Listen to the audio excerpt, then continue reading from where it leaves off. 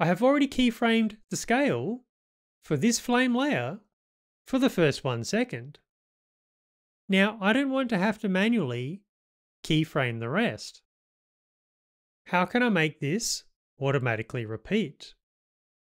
Hold down Alt-Option and click once on the stopwatch next to scale. This area opens up where I can type in expressions. Make sure any default text is removed and type in the following.